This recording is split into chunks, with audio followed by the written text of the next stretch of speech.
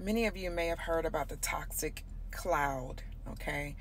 The explosion or fire at a biolab in Conyers, Georgia.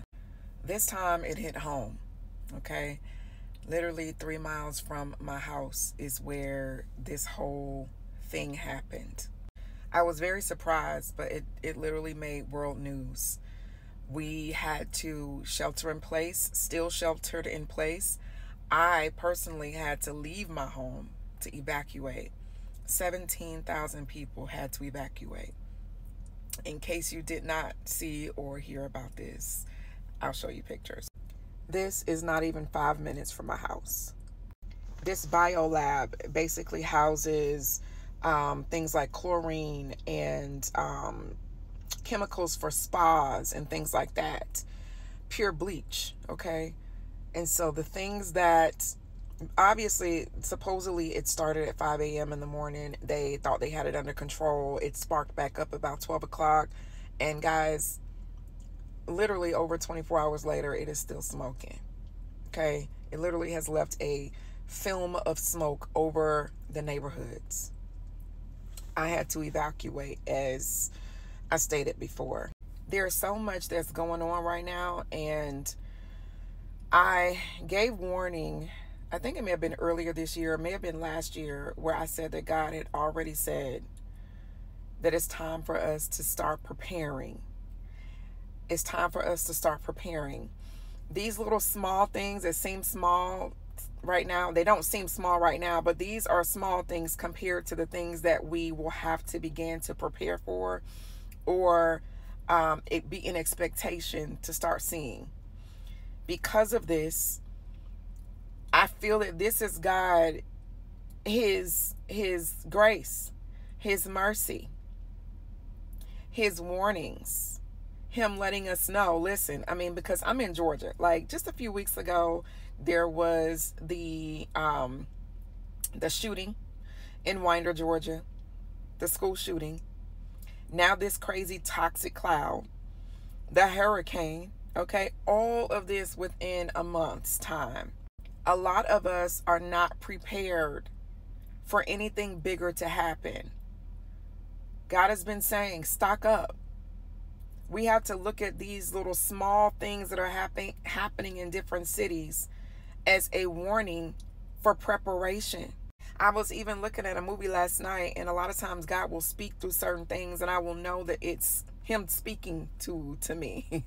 And the movie last night that I was watching, there was literally a plate or a piece of paper the girl in the movie picked up, and it said, prepare. Prepare. God is telling us to prepare. Stock up on your water. Stock up on non-perishable items. Stock up on batteries, flashlights. Stock up on things that will allow you to charge your phone without power. Get walkie-talkies. At least make a list. This is what I had to tell myself, because I have procrastinated and I have bought nothing. And God told me and warned me personally, and I still have not done it. It's time to start with at least making a list. Just at least make the list. From there, you should be able to go online and at least price the stuff. Some of the stuff you can go to Dollar General, the Dollar Tree, and get. Whether it's batteries, whether it's candles, whether it's whatever. Okay? I don't have a list. I'm making one. After this situation, I'm making one. And literally start getting small things that you think are going to be the most important, which is communication, ways that you can communicate with people. You may have children that are in college. You may have family members that you need to be able to communicate if the phone lines go out. You know that the most important thing as well is to make sure you got food and water in your house. Because right now where I live, we're shelter in place, which means all of the businesses are closed. We can't even go to the grocery store. Okay? So please, guys, just because it's not happening where you are right now does not mean it's not going to happen in an area where you may be affected. Now, as believers in Christ, we are covered, especially if you're standing at his feet and you're operating the right way. Then Psalm 91, yes, But it does not mean that we don't have to do things in the natural so that we are not further affected by the things that are to come. Okay? You don't know whether or not God may need to use what he's given you to stock up and store to help other people that might need it as well. We don't know what is to come, and I already know that because of this election, there could be civil unrest.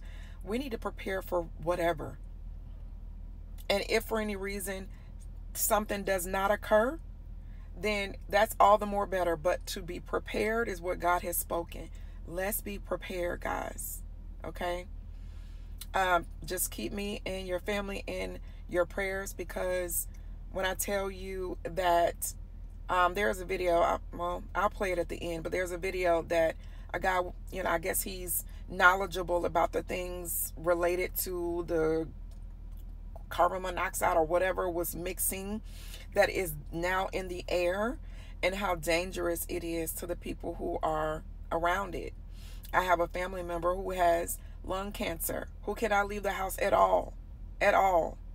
And the hospital that's right behind my house, they're having to evacuate some of the patients from the hospital. So this is like, we don't think about how it's affecting other people until we start seeing what's really happening, until you start hearing the stories. Okay? So I will try to show a few. TikTok be acting crazy when it comes to me adding video where I can't come back and keep recording. So I will add what I can at the end so that you guys can see and hear more about what's happening. But keep everybody in this issue in your prayers.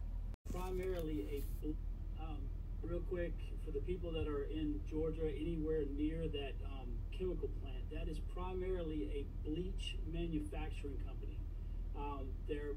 They make stuff like spick and span, pool chemicals, pure bleach. Okay, what happens is if a bleach mixes with any kind of acid, vinegar, hydrochloric, anything like that, it immediately creates something called chlorine gas, and that is the off gas.